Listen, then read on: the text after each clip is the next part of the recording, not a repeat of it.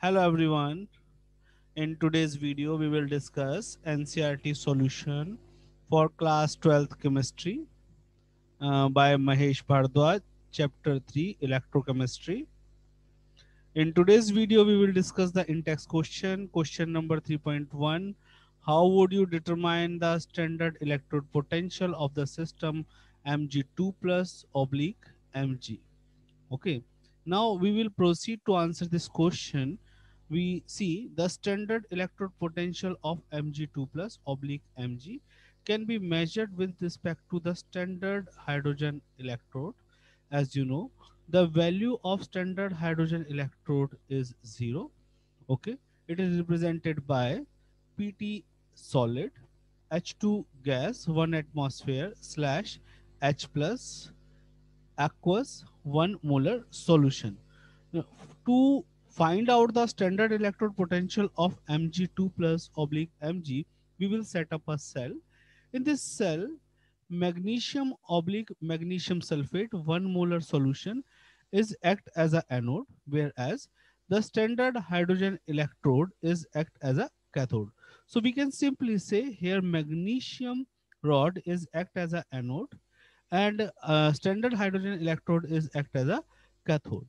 Okay, so this is the cell setup in which this is the magnesium rod dipped in magnesium sulfate solution, and this is the standard hydrogen electrode.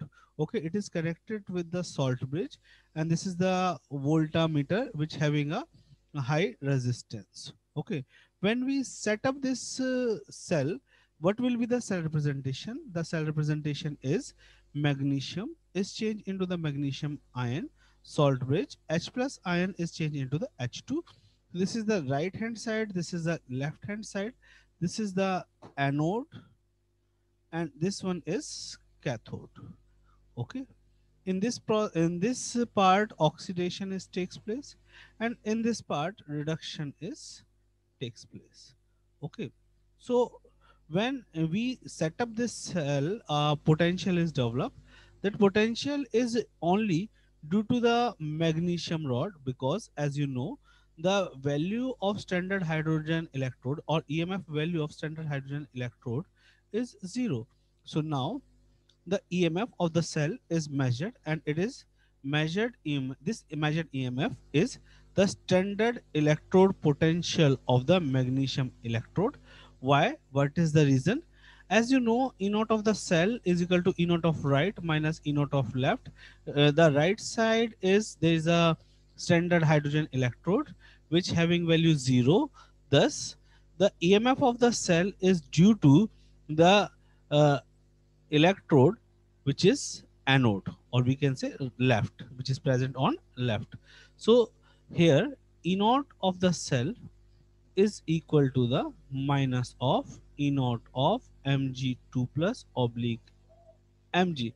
So by this, by coupling the magnesium electrode with standard hydrogen electrode, we can find out the value of the electrode potential of magnesium oblique magnesium 2 ion, or Mg2 plus oblique Mg system. Okay, so here what we will say, I hope you are able to understand this topic. Thank you, thanks a lot. For more such kind of video, please visit to our website, that is teachingpoint.org.in. Recently we started the question answer forum on our website, so please visit there and post your question. Thank you, thanks a lot.